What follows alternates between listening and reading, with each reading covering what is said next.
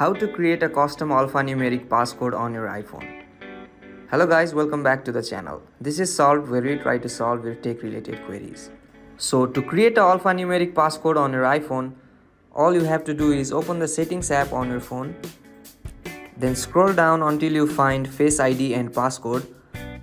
Then open Face ID and Passcode. To do so, you will have to type in your current passcode.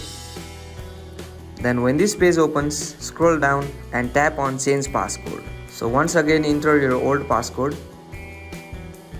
Now when your device asks you to enter your new passcode, you can see an option that says Passcode Options. Tap on the option. Once you do so, you see three options there: Custom Alphanumeric Code, Custom Numeric Code and 4-digit numeric code.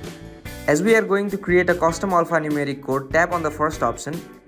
Then you can see that you can add letters and numbers or even characters to your passcode, and this is how you create alphanumeric passcode on your phone. So I hope this video was helpful to you, and if it was, please give this video a thumbs up and don't forget to subscribe to our channel for other informational videos. Thank you for watching.